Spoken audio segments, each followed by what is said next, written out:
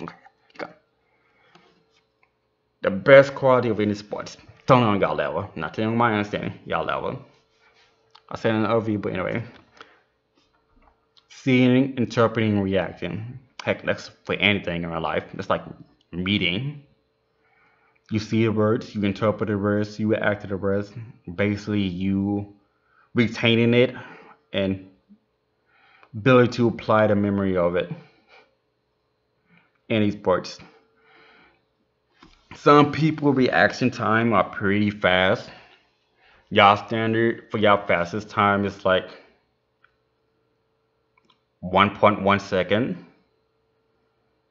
1.2 seconds. I know people say 0.9, don't even believe it. I'll time you myself, and I know it's not 0.9. Heck, people shoot tennis ball from rackets and catch it to instantly come out. It is not 0 points, wherever that is, wherever second that is. Y'all standards 1.1 second, don't worry about my standards.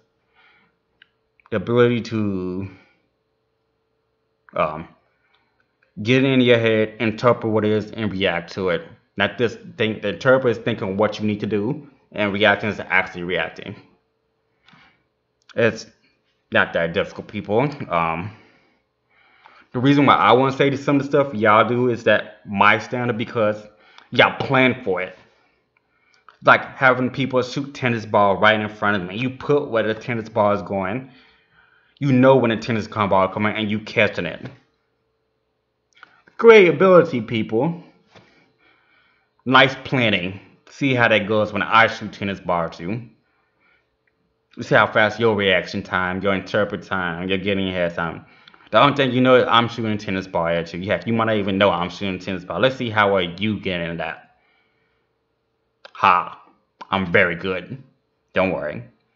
That's right, people. I do airsoft and paintball wars.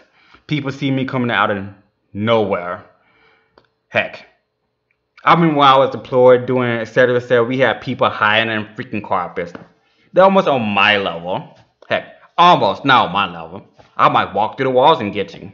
Don't even worry about it. Fun game.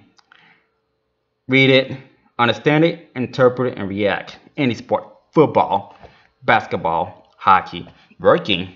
Heck, if you're doing a physical work and you carrying sheetrock or gypsy, or what's that other stuff? ICF? Don't know, haven't done it around. You see this rock, you actually interpret, you figure out how to pick it up, you pick it up, and as you put it on the wall, it's about to drop. What are you gonna do? That little section thing might cost $200. Not only did it break or the person you carry break, you are the one to be blamed for it. Of course, if it was me, we're gonna do a fight for it. Like if you lose, you have to pay for it, but that's just me. Anyway, that's just for you guys. Anyway, have fun. Do not consider those three things when you plan for it out. If you plan, like if you know it's coming and planning for it to happen, is not on a standard, on my standard. You should be happening. It should be something surprise. It should be a surprise, people, and you actually react to time to getting out of it. Don't say, "Oh, my stuff is a fast reaction," but don't even worry about it. If I punch you in the other people way, you have less chance to see it coming, but you have more chance to see it coming if I punch you in my way. If I punch you my way, you might die and they instantly hit you. Believe me, I know how to hit people. Heck, I punch freaking trees when I want to, when I can, but don't worry. Anyway, those three things.